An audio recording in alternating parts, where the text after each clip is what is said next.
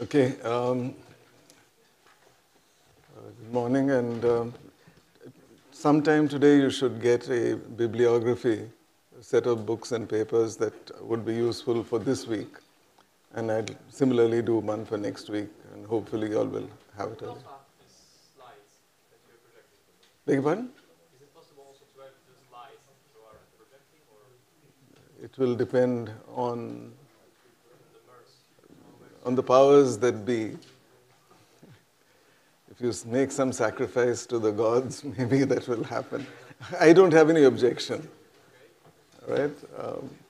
See, but as you, yeah, I mean, I will make them available. I don't know if they have the. They're all on Keynote. Is that? Oh, I'll make PDFs and give them. Yeah. No, because Keynote, PowerPoint, etc., etc. Okay.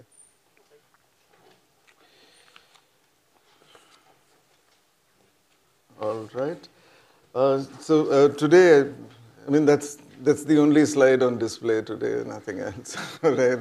I was talking with some people about volcanoes last night, and there's some Indonesian volcano. What I actually want to do today is what I promised yesterday, that we will try to just go through the algebra of the Kuramoto, because I think it's one sort of very useful model that was invented. It's highly applicable in a variety of situations. And, and there are some features of it which generalize easily to other systems, which I would, no, this way, I noticed that was not, okay. Okay, so one could start by writing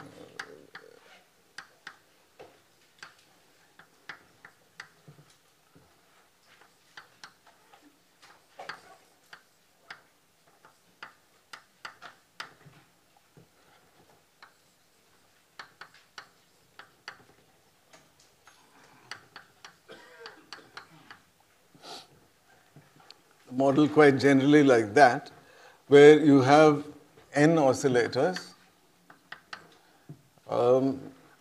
n of these phase oscillators, and just to tell you how some of these generalizations can happen, one can think of having an adjacency matrix. So if oscillator I is influenced by oscillator J, then that quantity, we can take Kij is equal to coupling between I and J. Right? The model that Kuramoto solved was all Kij equals K. That is, they're all the same and they're all equal to one another. And this is an example of what today is called global coupling, or when every oscillator is connected with every other oscillator, it's just all of them are equal to K. But clearly you can think of having a variety of different, you can put, for example, the Kuramoto model on networks. And I know that several of you are working with networks, so, I mean, if you put them on a network which is just linear, where I and J are only, where Kij is non-zero when I and J differ by 1 and 0 otherwise, right? So that's just nearest neighbor coupling, which is local coupling. You can also think in terms of having Kij depend on this difference I minus J, so that the coupling goes down or goes up, depending on your whimsy, as a difference in the indices. So, I mean, it's up to you. Put it on a Bethe lattice, put it on a hypergraph, put it on whatever. Yeah? And the behavior is different and interesting. And since Kuramoto described his model in 1975, or maybe even a little earlier, it's probably been studied. Okay, so these models have been explored in great detail. Okay, so we are going to consider the case, as I said, of all of them the same. And we have this order parameter, R e to the I psi is just summation 1 over n of e to the I theta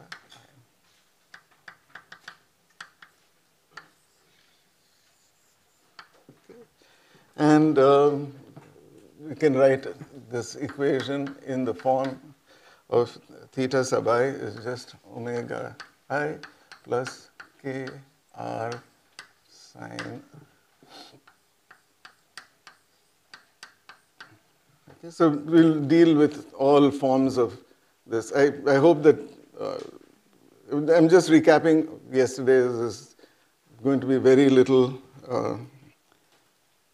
Okay, so just to tell you that this is where we stopped yesterday. And what I'm going to try to do is to give you a better, I hopefully a better intuition of what's going on and why this problem is solvable also. All right? Okay. So, given this, we'd like to take the limit of n going to infinity.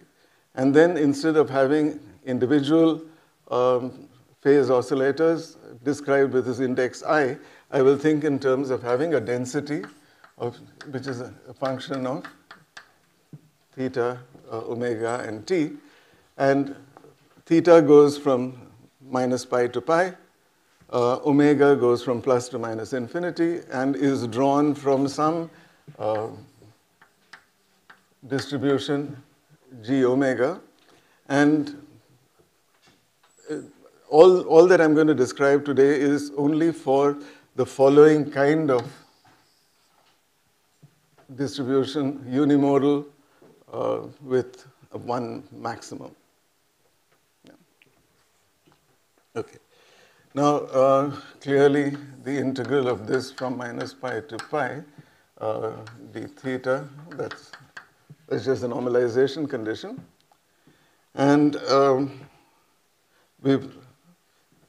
again, as I pointed out yesterday, one simple solution for this is that rho is just equal to 1 by 2 pi, okay, independent of omega and t, and independent of theta as well. So that just tells you that with a uniform density, everything is just swirling around that circle. Okay, it's incoherent because when it's all swirling around the circle, R immediately goes to 0 because it is just a large sum of random numbers over there. And yeah. Why the normalization condition doesn't account for omega? Why does the Why don't you have to integrate over omega also to get 1? You don't, you don't have to also integrate over omega because the omegas are given to you. They are drawn from some distribution. There will be a normalization which is rho of theta omega t times g of omega. That is equal to 1. So in that sense, rho is conditional on omega. Yeah. In particular term. Oh, absolutely. But, the whole point about this exercise is that in the long, we're going to look for stationary solutions. So we want rho to be invariant in time, all right? So, there will be stuff moving around, but the whole density itself will be invariant. Or we're going to try to find solutions like that. Okay. So, now R e to the I psi, which is that sum, gets replaced by the integral, let's say minus pi to pi d theta e to the I theta delta of theta minus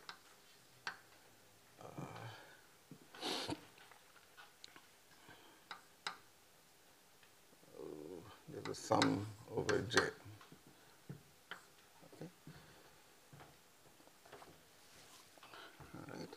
And that's the same as the integral from minus infinity to infinity d omega minus pi to pi d theta e to the I theta g of omega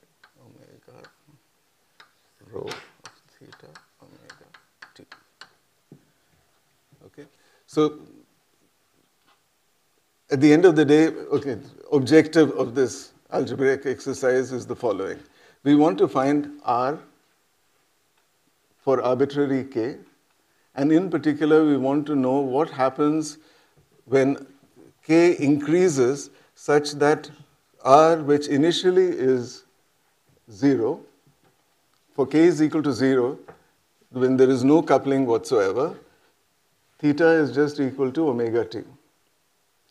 If theta is equal to omega t, then you can put down I omega t over here. And that integral, because of the fact that we also will be assuming, I should say, that this is equal to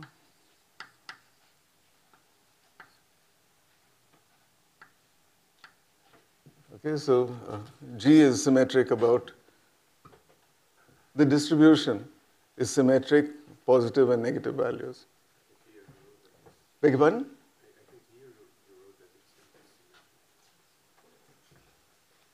Oh, I'm sorry. Okay. Okay, so if it's symmetric around that, then that's, I mean, we'll take all those into consideration.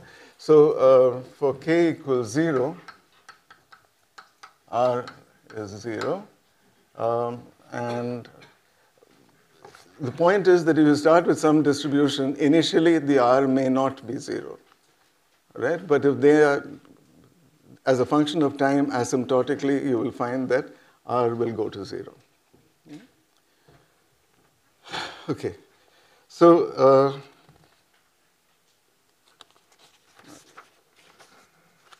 now the continuity equation that rho satisfies is partial rho with time plus partial with respect to theta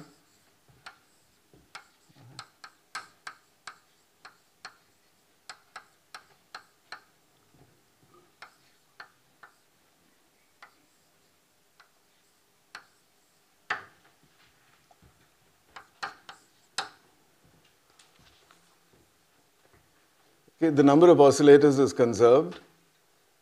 You've got this density that's moving around, and this is the equation that that rho has to satisfy. Okay. Now, for the stationary solution, we want this to be 0, so we would like this quantity to be 0, and that basically says that if the inner bracket over here, if this is equal to 0, then this implies the following, that omega by kr modulus is equal to sine of psi minus theta. And clearly, there are only real solutions for this, theta and psi, if omega by kr is less than 1. Yeah? There is something I'm not sure what correctly understood, which is here you approximate the Dirac delta. Here you approximate the Dirac delta by the distribution of omega, right? Yeah. Okay. And okay, we have some conditions to show the shape of the distribution. We have some Unimodal. Sig 1 maximum. But I mean, you don't have any physical condition on the... No, on the width, no. Right? I mean, eventually everything, if you increase k large enough, you will be able to get everything down to some common psi. Right? But, for today at least, other than the fact that we want G to have a single maximum, right? I don't want to, there is no other restriction on G. Things like a flat distribution, you'll see, are difficult, or at least this doesn't naturally extend to the flat distribution, all right? But I've given a paper there in the bibliography today, by Martins, where they look at a bimodal distribution, and then you will see what happens when your distributions are not as simple as just. Okay, today we will just look at the Lorentzian, where G is just equal to gamma over gamma squared plus omega squared, 1 over pi. Right, so we'll just look at that. All right. So, I mean, I had said all this, yes. So this thing in the bracket could be any arbitrary constant? No. And see, we want this entire thing to be zero. I mean, we want this is your continuity equation. Given that, I want to have a stationary distribution in rho. One way of doing it is to have this quantity equal to 0. Right? But it's not the only solution. It's not the only solution. I'm looking for the easy way through. Other solutions can be found in the bibliography that I've given you. No, I mean, you have to do a certain amount of work for it, and I want to largely focus on the essential ideas over here. All right? Okay, one can just imagine that there's some complicated rho which, when you take the derivative, is all equal to 0, but it's not easy to find. Okay. All right, so this condition tells us that there's a range of thetas that there can be a solution. That solution will then give us a value for psi, and that is the common frequency, or the common phase that these oscillators have.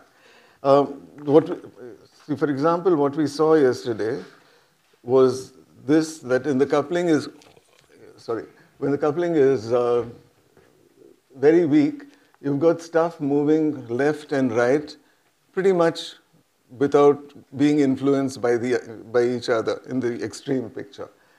For intermediate coupling, you find that many of them align onto a common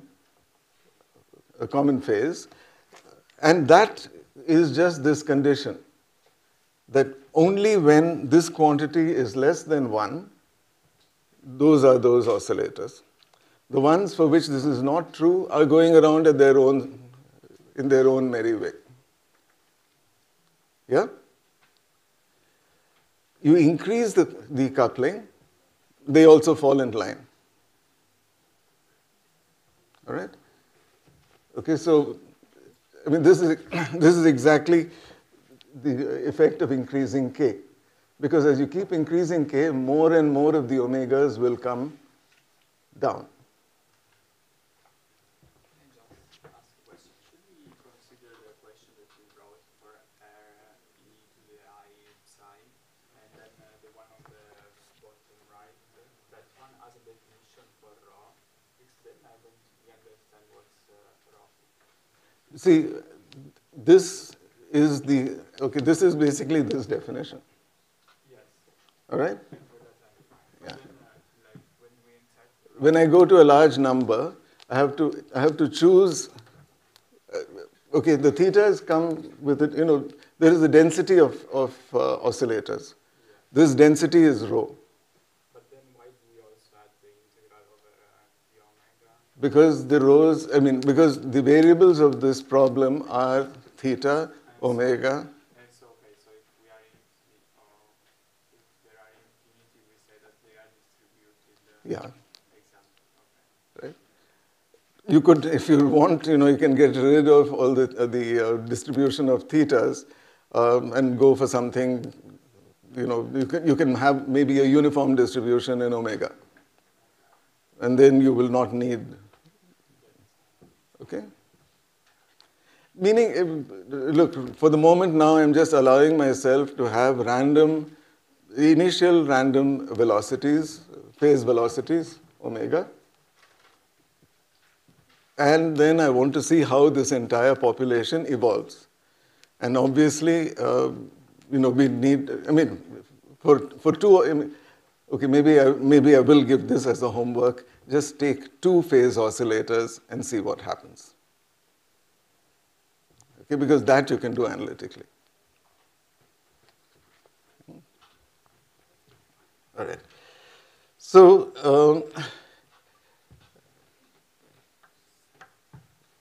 all right. So, what is this? Given the fact that this solves, uh, the particular equation, let me call these as the locked solutions.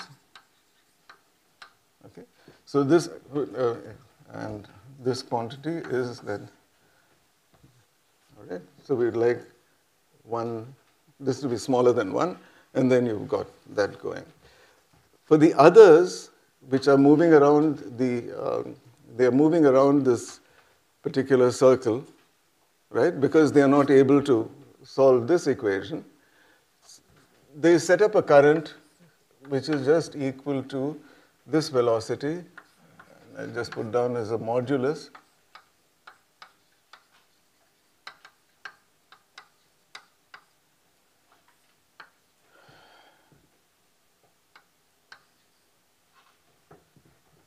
Times rho of the unlocked, or what I'll just call them the drift solution.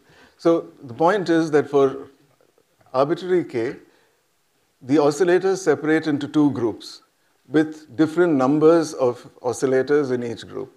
In one group, you've got all the ones that have somehow locked onto a psi. In the other group, they are moving around. Okay? So instead of having a single row that describes the entire lot, I will basically have two components. One which are moving around independently, in phase with each other, and another which are just moving around at random.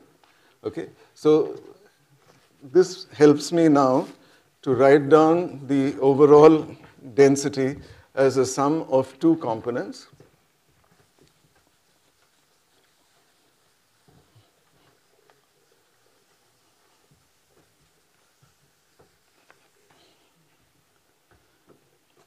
Okay.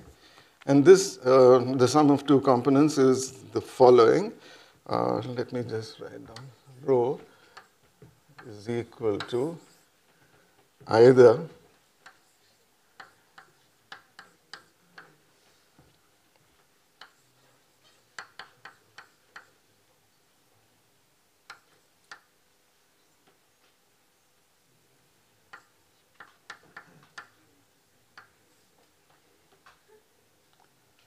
okay. So for one group, they all satisfy this particular condition, right? And for the other group, it is just C upon that quantity. Okay, the drift part is just here.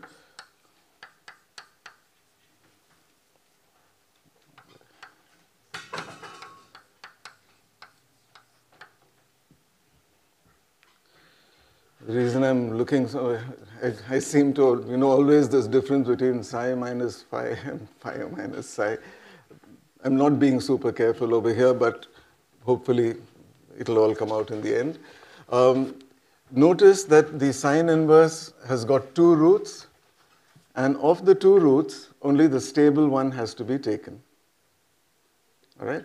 And that comes out as a Heaviside function on cosine of theta. So of the two roots that will come for any given value of omega and k, right, you choose the one which has got the positive root. It's a simple stability analysis, which unfortunately I will only cover tomorrow, but you'll see why. Anyway, so that's the point. So here is for any given value of k and r, this is the solution that you get. Yeah? I get lost in that range. Okay, what I'm pointing out are that there are two roots for this sine inverse. One of them is stable, one of them is unstable. It turns out that the one that is stable has cosine which is positive. And I'm just asserting it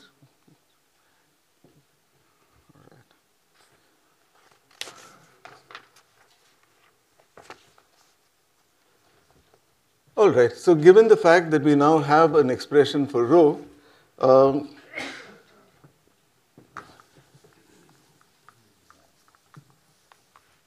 the expression for r is, as we have already seen, d omega d theta e to the I,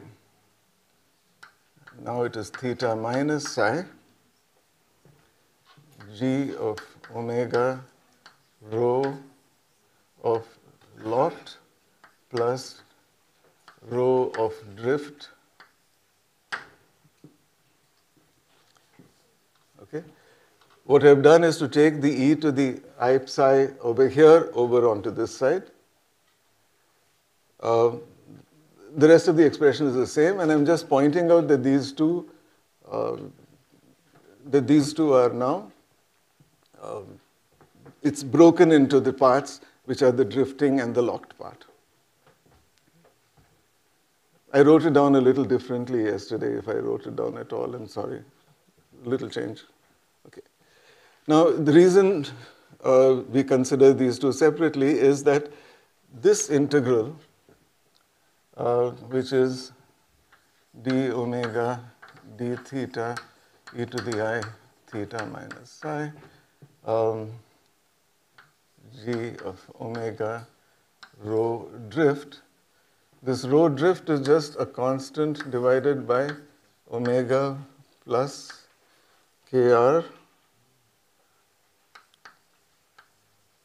sine theta under modulus. Right? So this is just the part of r that comes from the drifting ones. And you can see that supposing all the oscillators were just drifting positive, negative, r would be 0. That was the first thing that we started by considering. K was equal to 0, and the actual integral r turned out to be a good order parameter because it sensed that, right? When r is equal to 0, all the oscillators are uncorrelated and moving around by themselves. The same is true over here, that this part just goes to 0. All right? And here you can see it by the following fact as well, that g of omega is equal to, okay, so there are these symmetries. G of omega is equal to g of minus omega. And rho of theta plus pi minus omega is equal to rho of theta omega.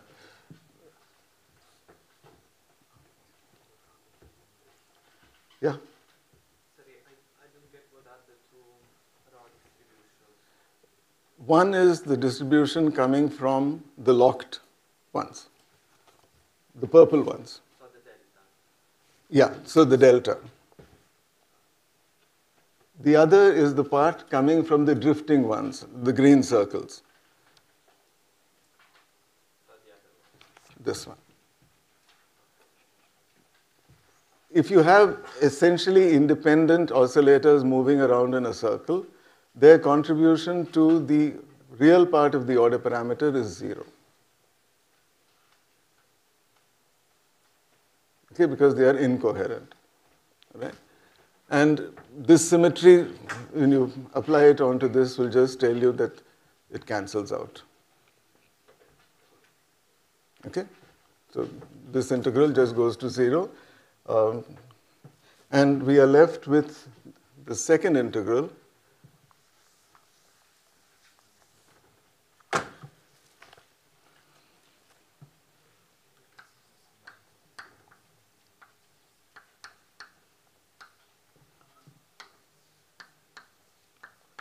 and the second integral is just this delta function. So let me put that down.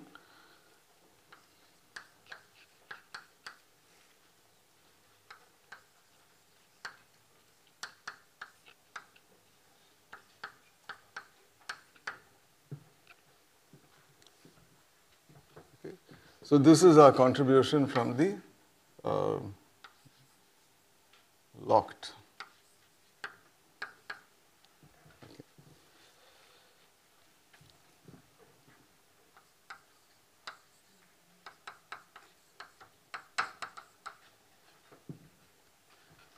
Yeah? Sorry for the question. I always say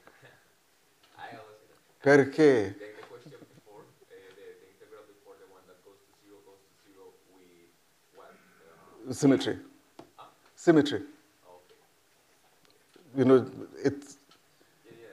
But for example, in the case k, well, 1/n. yeah. Without R is 0. Because they're uncorrelated, they're moving around by themselves. Yeah? So we are assuming this d of omega is g of minus omega. So this is a reasonable assumption, or is there like a... I'm doing it for that case. All right? I mean, remember, I'm describing Kuramoto's work 50 years later. All right? So, yeah. Okay, so now this part is actually much simpler because we know what to do with delta functions. And this entire integral, therefore, just becomes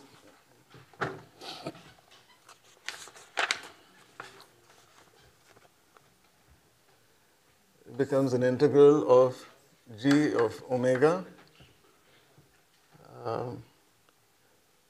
d omega. Okay, so what I'm going to do over here is to do the integral over theta, right? And replace theta minus psi over here by sine inverse of omega by kr. Right? So e to the I sine inverse omega by kr. Okay. So the delta function evaluated just gives us this. And now I want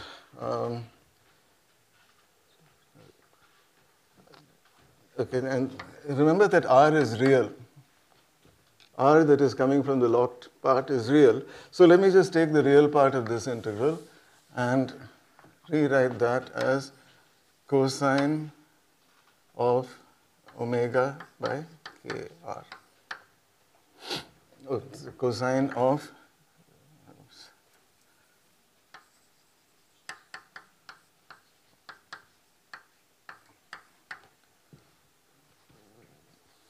that's the real part of that exponential. Okay.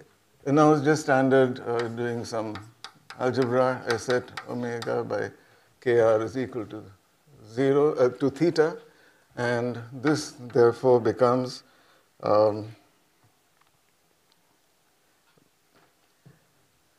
d omega becomes kr times d theta, etc., etc.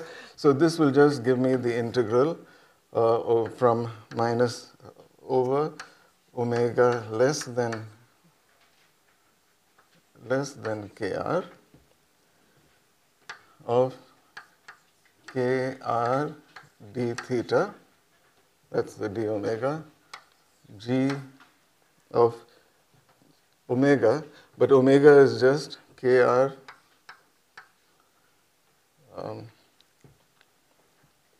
sine theta. Just 1 second, let me.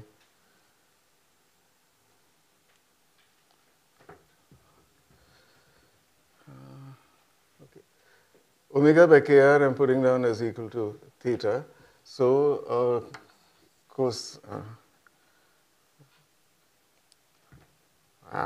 my mistake. I'm sorry, it's not that I want. I want this to be equal to sine theta, right? I want the argument of the cosine. Time out.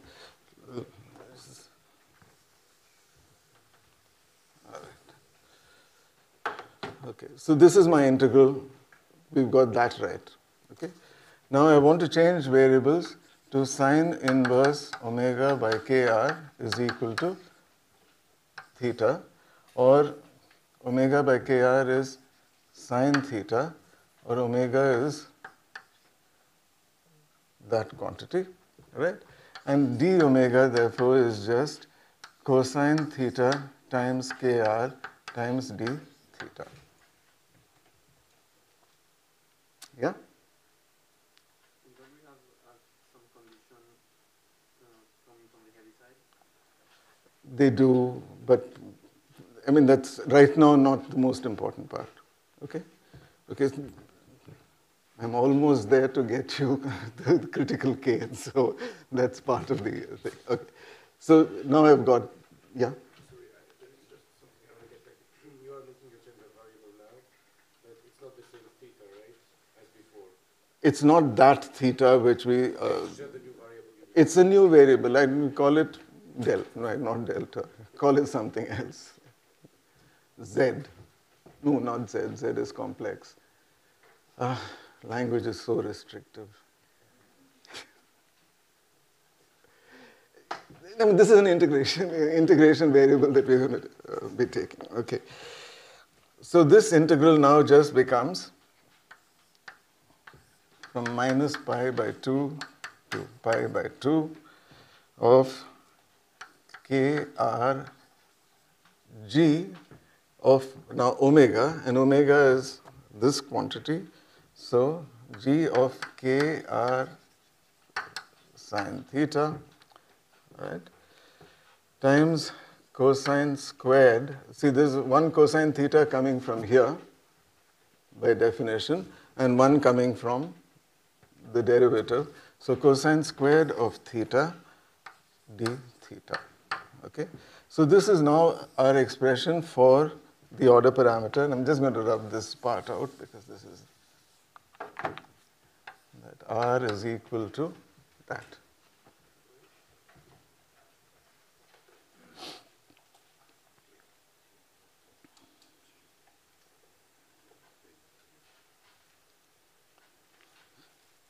Okay.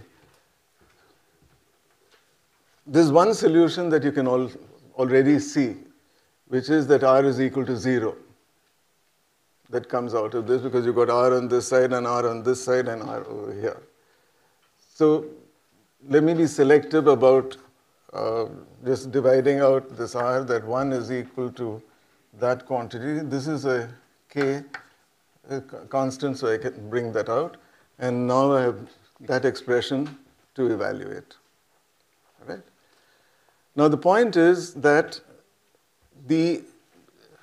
as we've seen in this picture,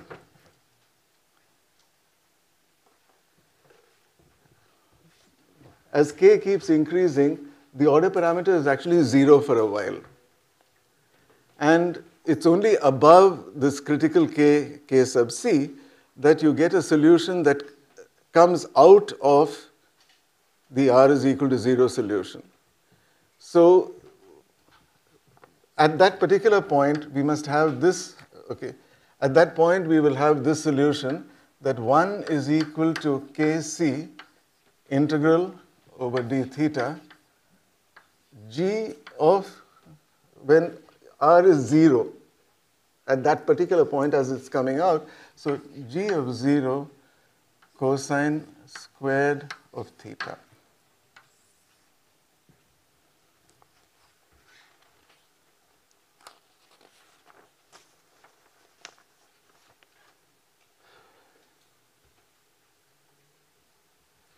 This is just an argument over here that, I mean, we know this, let's just say this is a fact that we know experimentally, that r is 0 when you start out. We know that r goes to 1 as k goes to infinity. We're looking for the transition. I mean, in a sense, I'm trying to, in a sense, what is happening is that there are solutions. As we've seen, r is equal to 0 is always a solution. Okay, from that. Since r is equal to 0 is the solution, we would like to see our new solution rising out of it. It's essentially bifurcating. The new solution is coming out of the r is equal to, out of the incoherent one. So one way to estimate when this will happen is to just ask, when does this integral give us 1 if I start out as r is equal to 0?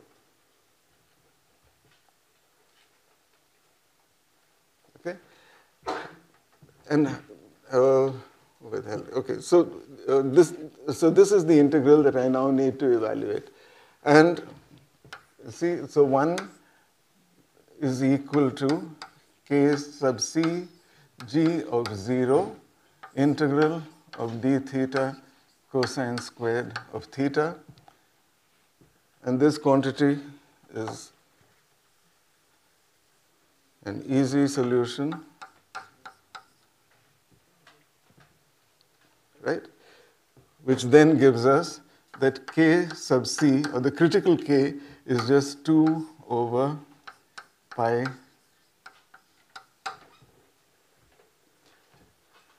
Yeah.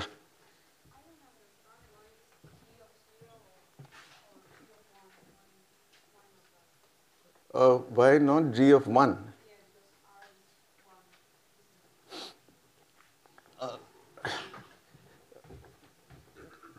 See, if I have r is equal to 1, that is that line over there. This solution doesn't, I mean, you can't get the onset of this particular curve from this part. All right? Okay, so let me just draw your attention to what are the important points over here. The first is that the details of this distribution, as far as determining the critical k, they are important only so far as the value at 0, which we have taken to be the position of the maximum. So the value of the distribution at its maximum is the only thing that really matters. Okay? And the final expression is quite simple. Okay? And now my problem is that I don't actually remember. As you've seen, this is a very sort of schematic.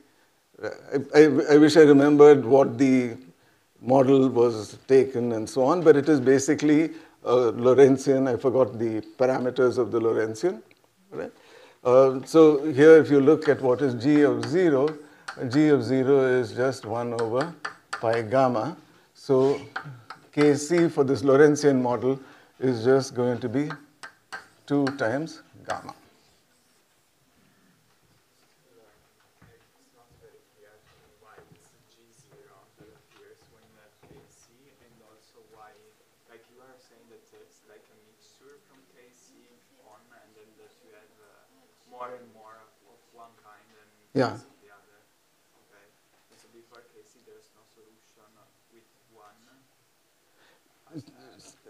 See, the coherent ones don't necessarily have k equals 1. It's only when r is equal to 1. It's only when everything is in coherence that you will have 1. Okay. All right?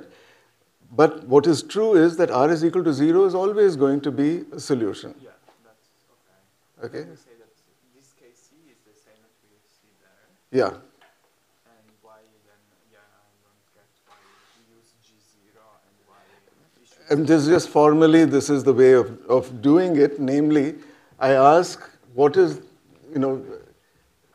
I'm asking for solutions of this equation, which in a sense, okay, my only handle over here is r. All right? R is equal to 0 is the solution.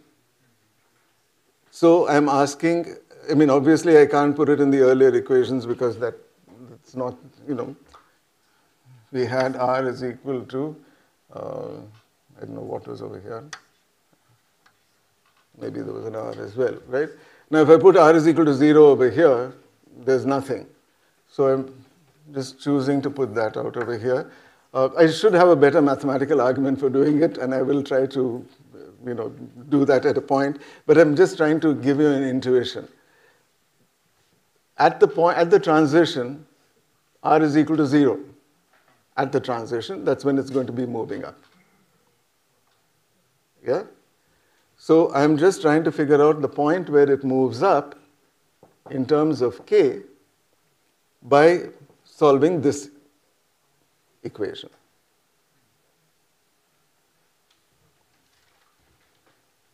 Yeah? Don't understand the drawing actually. What is Rn in what you do? Because it's 0 before. No, the circle. Oh, the circle is just trying to give an idea of what does R mean. Here, when you've got K much below Kc, all the phases are distributed around the circle, and the value of R is some small number. So RL is something close to zero, actually. Yeah. This R with this funny arrow. The arrow is just the length of R. Over here, when all of them are together, it's the same arrow is just grown. All right? Yeah? So the situation for theta is theta equals arc sine omega over r. Yeah. So theta depends on r. Yeah. So when we said r equals 0, theta should be infinity or something. That's right. So like That theta is not this theta. I know. Uh-huh. I'm thinking about the substitution we did. Like theta equals arc sine omega over kr. Right. So theta depends on r. So when we said r equals 0, When I'm going to be wrapping myself into knots over here, but I'm looking for a solution of theta. I'm not looking for theta equals 0 over there. I'm looking for kr times sine of this is equal to 0. It's okay. Look. Let's discuss the mathematical nicety of it. I do understand that there is a.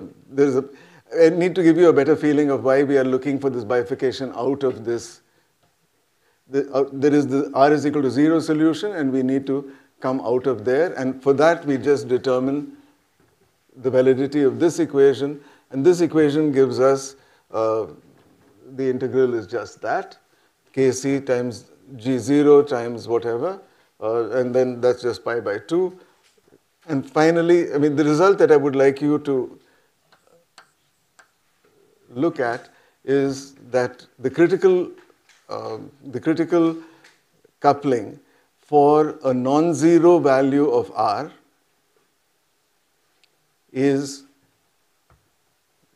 just whatever 2 over pi times the maximum of the distribution. All right? The question is, I don't see how you jump from the critical exponent to the Lorentzian.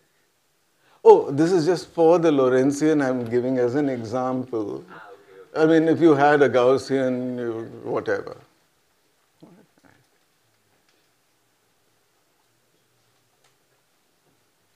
Just to be sure, so far we have never considered the fact that it's a Lorentzian until this point, right? So we could have done all this. Oh, we could have done, I just did it as a Lorentzian to tell you that because this simulation, if I remember correctly, was with a Lorentzian.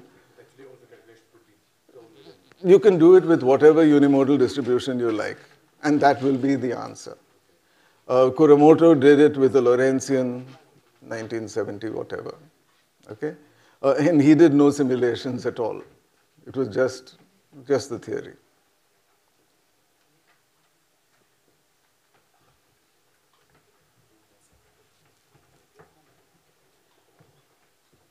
Can I add, our argument here why we're taking R equals 0 is because at that point it's going to be a critical point. It's going to be a critical point, and the new solution comes only after that point. But the point before this, R is also 0. R is 0. So why is it that we're getting a particular K and this particular R and not other Ks here? See, it's like this. There are many solutions to this particular equation. Okay, many solutions. One we can immediately identify is R is equal to 0. And R is equal to 0 will turn out to be a solution, a coherent solution. Okay. Overall, there is no discussion of the stability of any of these states.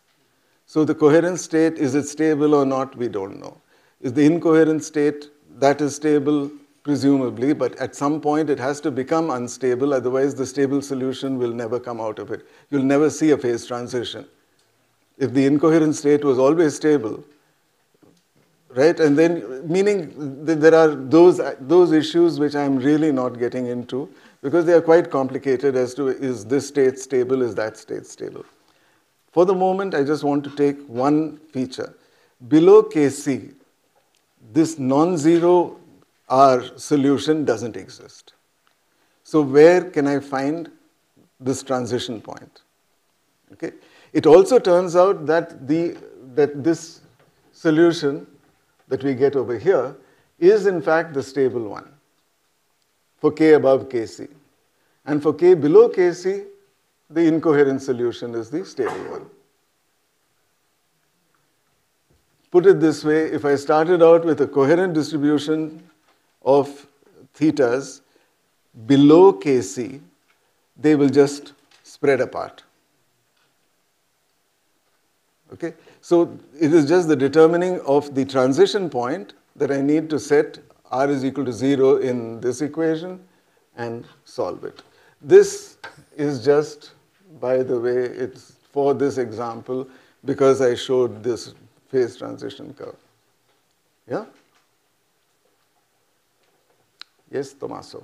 We take the real part because we say that R is real, but like we impose it, we never... No, I wrote down the order parameter as a real times the phase, no? R e to the I psi. By definition, it was. Yeah. Yeah. Okay. Now, all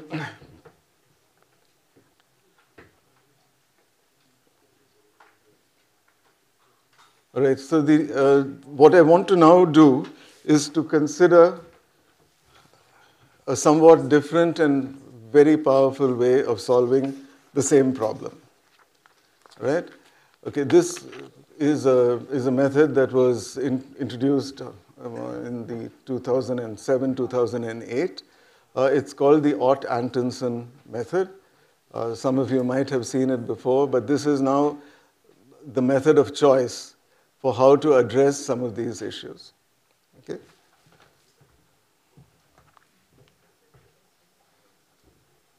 All right.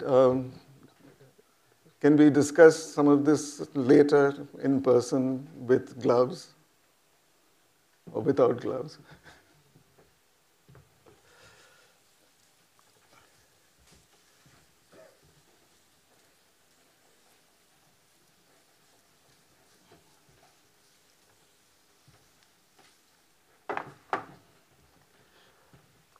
All right.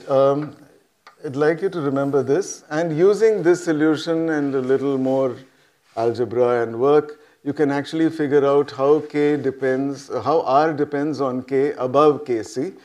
I will not do the derivation, but I'll just point out that R in the case of the Lorentzian, actually, it turns out that R goes as 1 minus Kc by K. So this curve over here is given by 1 minus Kc by K, all right?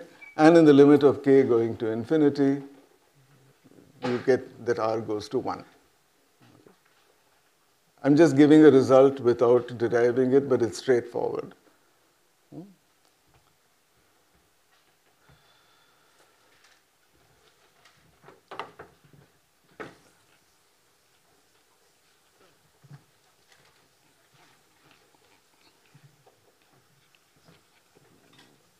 I have skipped a fair amount of discussion of this transition, so I'll probably just scan this page and put it up, because I do want to consider the Ott-Antonsen ansatz, and because it's important, it's powerful, and it's necessary to learn. All right, so let's go back to this continuity equation, d rho by dt of theta omega t is equal to minus 0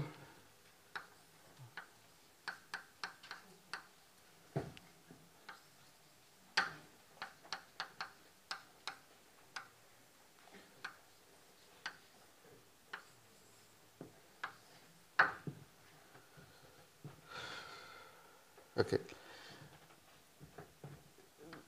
Let's rewrite. Okay, I'm now going to go back to the complex definition of R and call it R twiddle. Okay? And I want to rewrite this as kr by 2I e to the I psi minus theta minus e to the minus I psi minus theta. Yeah? Okay, let me just tell you what I'm doing right now. I've expanded this sign over here. I want to go to this variable r twiddle, which is just the complex order parameter. Right? So r times e to the I psi is just going to give me r twiddle, and r times e to the minus I psi will give me the complex conjugate of that. Okay? So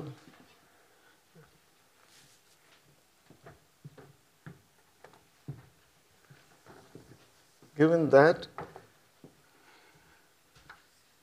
partial of rho with time is just omega plus k over 2I times r e to the minus I theta minus r complex conjugate e to the I theta times rho. Okay, this derivative was on this side. Okay. Now, rho is periodic in theta. So it seems like a good thing to try to do a Fourier expansion of rho. In other words, let me say that rho of theta omega t is 1 over 2 pi summation n going from minus infinity to infinity rho twiddle of n omega t e to the I n theta. Okay. That allows us now, because I have a derivative in time on one side, I have a derivative on theta on the other side, and what I'm going to do is just to tell you what happens when I differentiate and collect all terms with a common n, everything multiplying the same phase e to the I n theta. That will give me the following equation: partial of rho sub n with time plus I n omega rho n. And I'll discuss the origin of these various terms in a moment. K n by 2 r twiddle rho twiddle n plus 1 minus r twiddle star rho twiddle n minus 1 is equal to 0. And n goes from minus infinity to infinity. Yeah? What? It's just the Fourier components. It's the label on the Fourier, it's the standard discrete Fourier transform that I'm doing. Okay, so it is just a mathematical tool. It's just a number. I'm letting n go from plus to minus infinity. Rho twiddle of n is the Fourier components, right? It's a standard thing. Just 1 second. Okay, no, go ahead. My question is here, the motivation for going to the Fourier space, is there any physical reason, or is it just a mathematical standard way? It's like, when in doubt, take the Fourier transform. Or the Laplace transform if it's more appropriate. Meaning, no, okay, no. See, everything is, we are looking at phases, stuff is all 2 pi periodic, all right? And it's the kind of thing that you need to do. I mean, meaning that of all the mathematical tools that you might like to apply, whenever you see a periodic function, let's just see what happens. I mean, this is not exactly how it's done, but what I'm saying is that there is no a priori reason. See, we've already solved the problem in one way. There's no a priori reason that you have to do it, but I'm just pointing out. So far you have conserved difficulty. You had an integral over all of space and all of frequency, etc. You converted into n equations, and they're all coupled. I'm just pointing out now just the question of taking derivatives. If you take the derivative in time over here, you'll just get rho n twiddle times e to the I n theta. Omega is just multiplying rho. So again, and there is a derivative in theta, so it just gives you I n omega times rho n. In these two terms, there is one factor of I n that comes. The appropriate term to take the derivative of will be rho n plus 1, because you're losing 1 power of e to the I theta over here, gaining 1 over here. That's just, I mean, I'm just helping you to keep count. Yeah? So you get this equation. And now comes the brilliant part. Ott and Antonsen made the assumption that let us consider a class of functions such that rho n twiddle is just equal to some complex number alpha to the power n.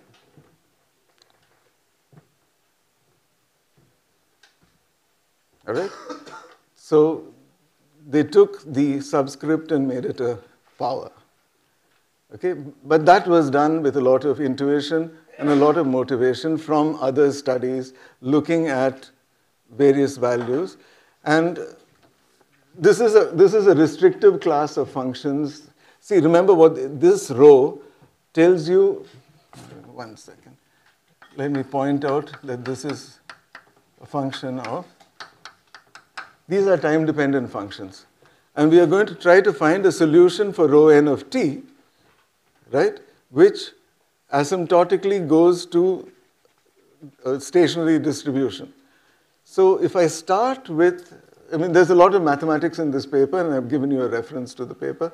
So, I mean, but you are equipped to understand most of it.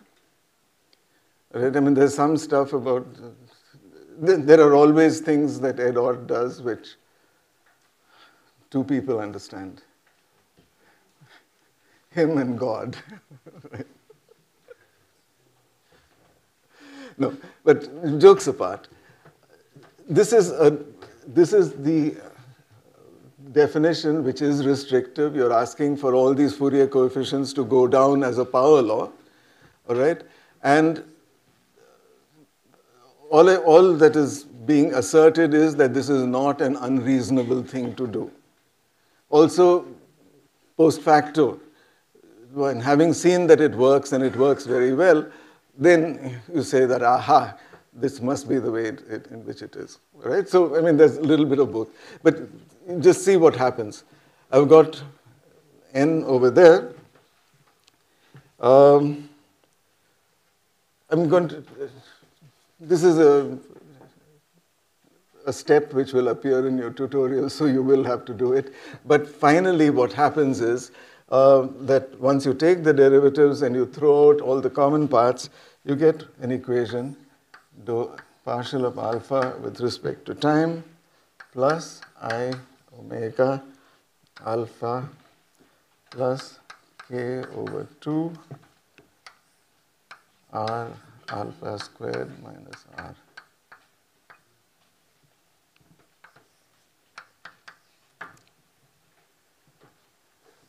And magically, n has disappeared.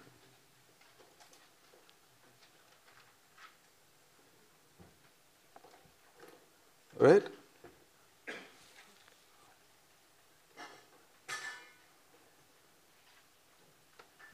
Okay. So this is an ansatz. well justified, but it's just ab ovo, out of the blue, right? But the use of this ansatz, I mean, is that it is, it's good and valuable and all that. But what it helps us to do is to take an infinite dimensional system, because this is, after all, an infinite set of coupled equations. They're coupled because the rho n and rho n plus and minus 1 and n are all mixed in over here. And now you finally have one equation. And this one equation, if you can solve it, which you can, it should give you the correct solution for the problem in hand. Okay? So the fact that n drops out is extremely important, and you can do a lot of things with it. In particular, do I have? Yeah, I have. Beg your pardon? Alpha was complex? Yeah, alpha. Alpha is complex, R, and everything is complex. Okay.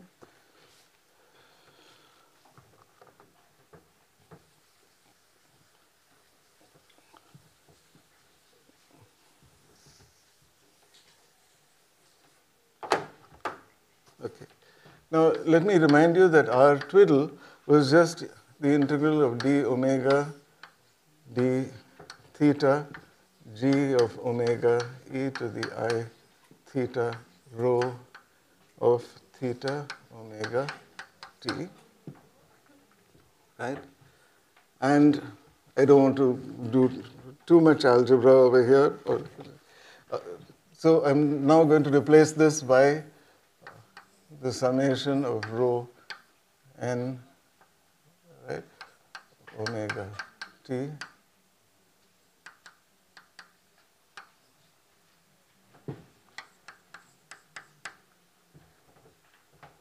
right?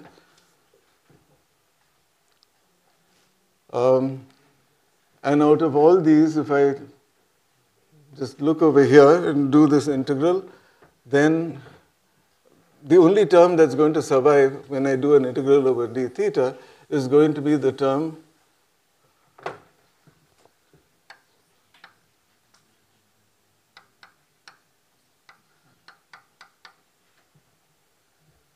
is just going to be the term rho n1, because that's the only thing that will be constant.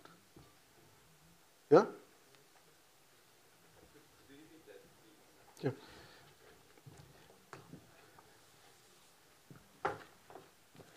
Okay, so this is an integral over d theta of e to the I theta summation of rho twiddle n e to the I n theta. The only term that will survive will be the term which does not depend on theta, because everything else will integrate out to 0. And the one that does not depend on theta, here there's 1, and so the only term that will be important is n minus 1. So that entire sum will vanish when I take the integral over theta.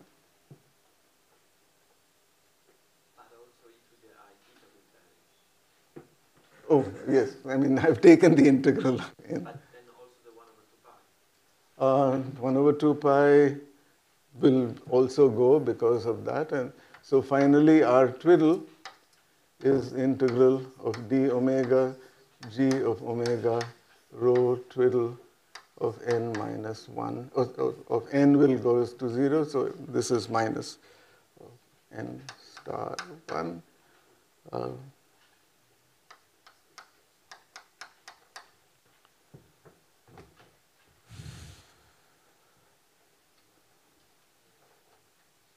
I'm using the fact that the complex conjugate of rho is the same as the negative of the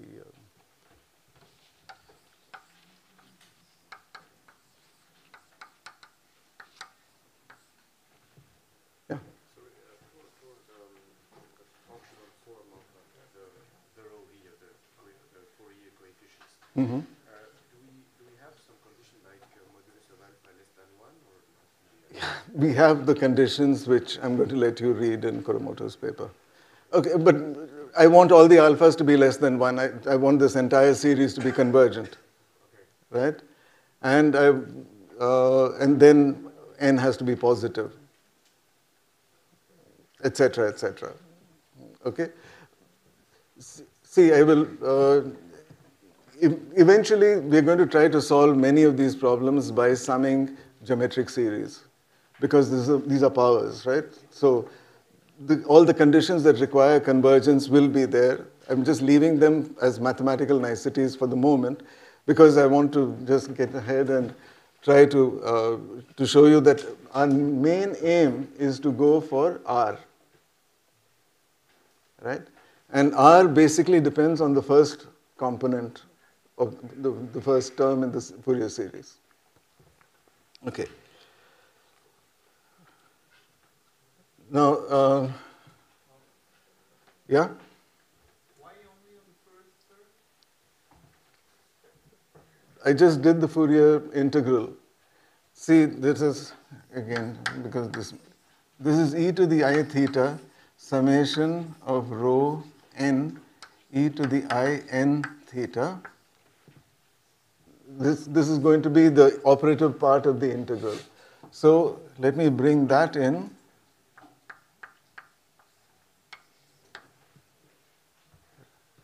Right?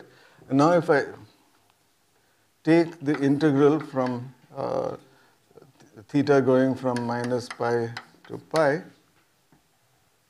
I integrate over the circle, the only term that will contribute is when this exponent is 0, because there are as many pluses and minuses on everything else. All right? So the only term which will actually be that n plus 1 is equal to 0, all right? And so n is equal to minus 1. But then,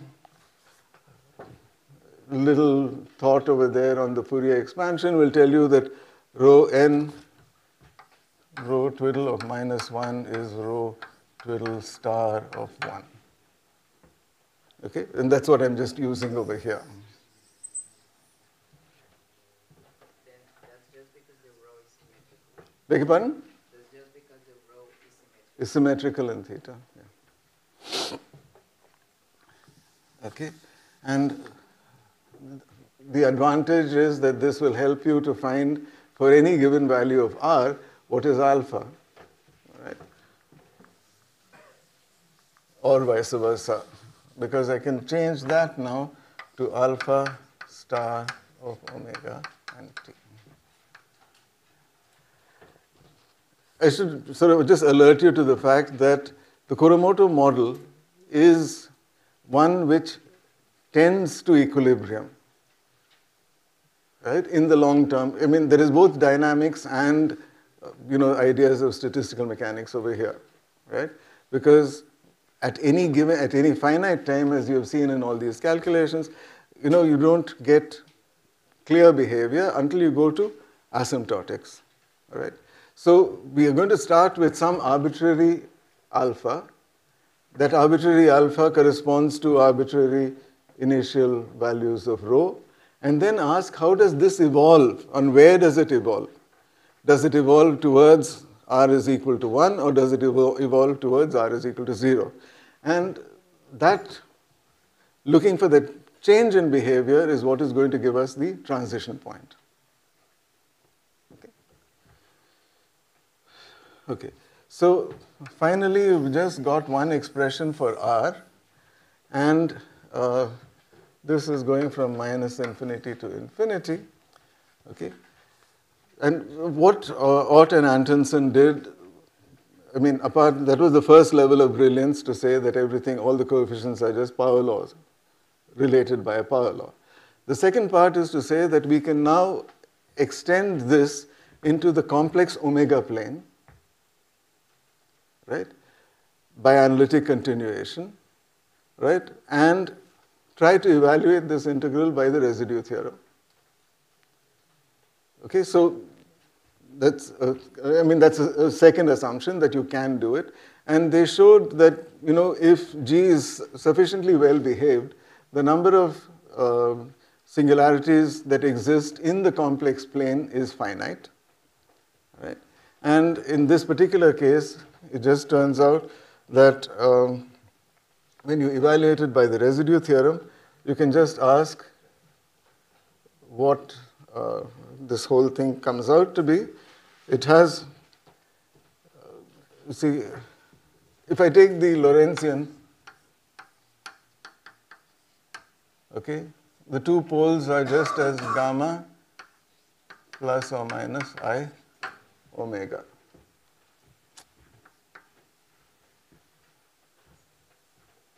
Right?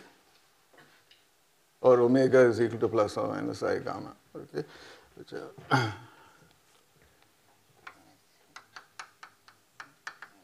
Okay, those are the two poles for the Lorentzian. So this is now specific to the Lorentzian, not to arbitrary cases. In arbitrary cases, I'll have to take some G, find out where its poles are, right? And then all you have is that R twiddle is just equal to alpha star of this quantity. So I gamma t. And R twiddle star is just equal to alpha of I gamma t.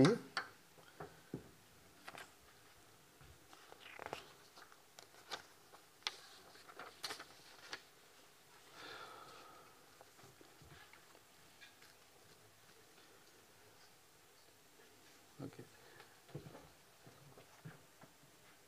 All right, we're almost home, in the sense that what needs to be done now is to substitute the alphas over here with R. Okay? Once I've done that, then all I have to do is to separate out real and imaginary parts, and I will get a single equation for the real order parameter.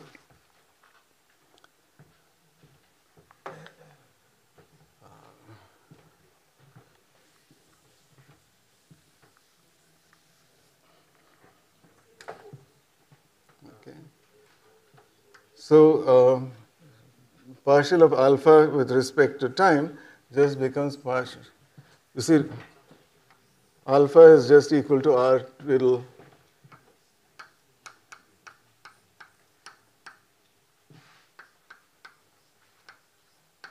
I'm just writing it down over here.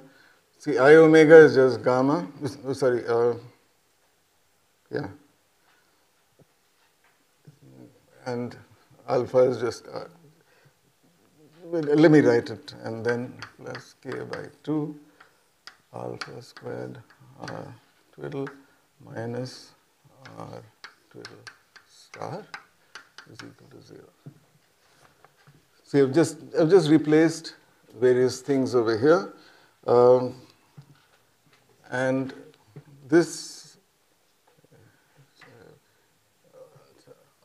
alpha squared, I can go into R twiddle squared and R, okay, yeah. So this is now specific to the Lorentzian case. Here there is a single root, single pole in the complex plane, which is at minus I omega, minus I gamma. And for that particular solution, I find that R is just alpha and R star is just its complex conjugate. R is alpha star and so on.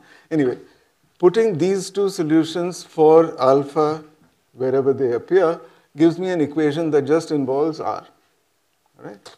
And now I remember that R star, this is just equal to R e to the minus I psi.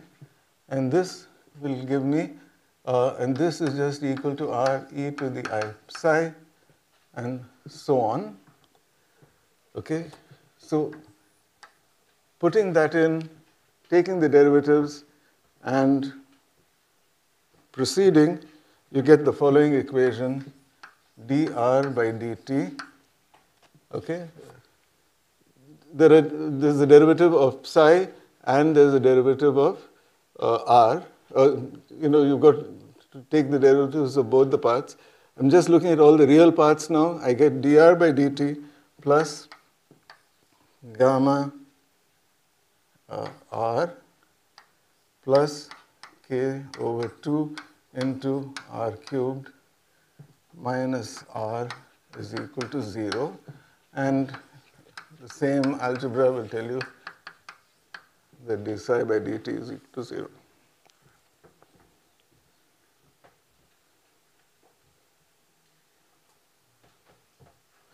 Okay, so this is, as far as we are concerned now, the solution for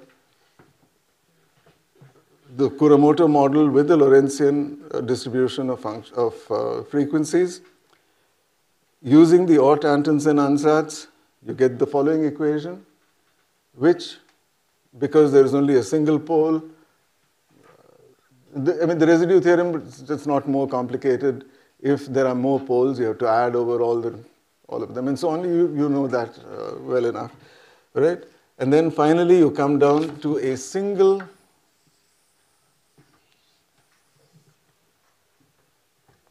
first-order differential equation for R, the real part of the order parameter, and this will give us, in principle now, R as a function of time.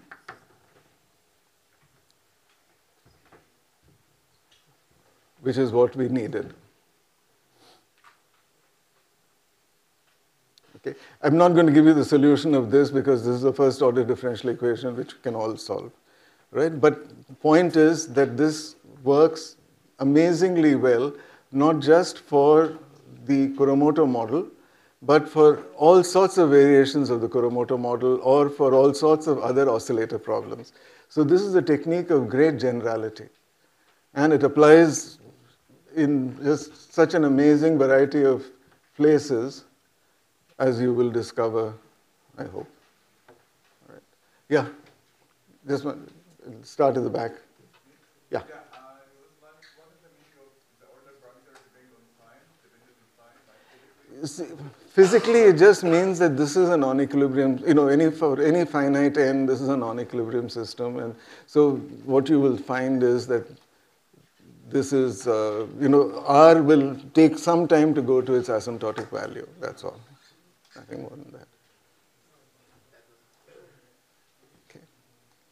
So the main limitation here, or the main restriction, is that the coupling has to be 2-pi periodic. The coupling has to be coupling? 2-pi periodic. The coupling has to be 2-pi periodic. I mean, all sorts of things have got to hold well for this. Right? In reality, like, where do we find this type of coupling? So many natural systems are 2-pi periodic in their coupling. The sun and us, for example. In some appropriate units of time, 2-pi. Yeah? Meaning it is not as unusual as all that.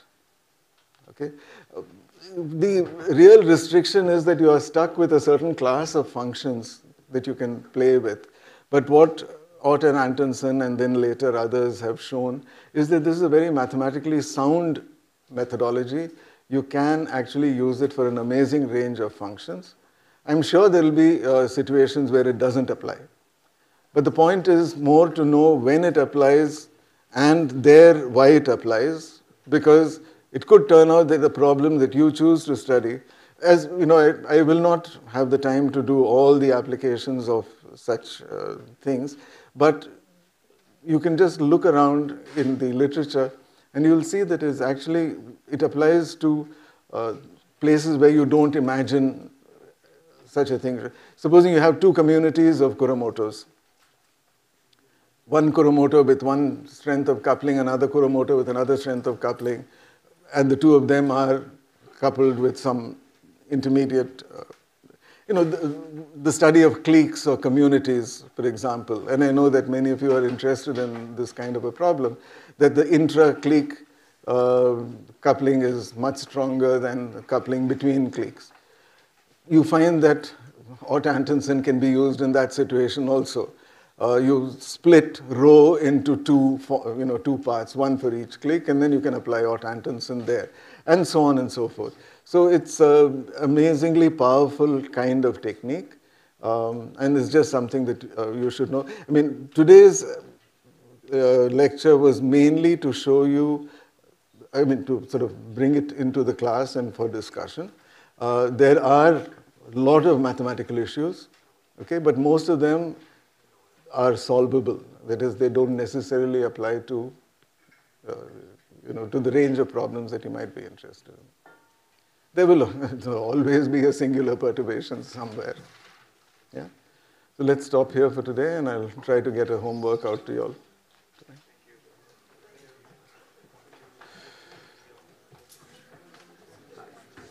Hello, Professor. Hola. Several questions.